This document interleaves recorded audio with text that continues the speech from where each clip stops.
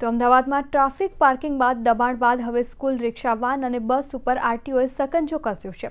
અમદાવાદમાં વિદ્યાર્થીઓને શાળામાં પહોંચાડનારી સ્કૂલ વાન અને રિક્ષાનું ચેકિંગ કરવામાં આવ્યું હતું, ત્યારે વાન ચાલકોમાં ફફડાટ ફેલાયો હતો। આરટીઓના અધિકારીઓ અને જુદી જુદી ટીમ દ્વારા આ ચેકિંગ કરવામાં આવ્યું હતું, જેમાં કેટલીક રિક્ષા, સ્કૂલ બસ અને સ્કૂલ વાનની ગંભીર બેદરકારી બહાર આવી હતી। ઉલ્લેખનીય છે કે છેલ્લા ઘણા દિવસોથી અમદાવાદ સહિત રાજ્યના ઘણા બધા શહેરોમાં આરટીઓ દ્વારા તવાઈ બોલાવવામાં આવી છે।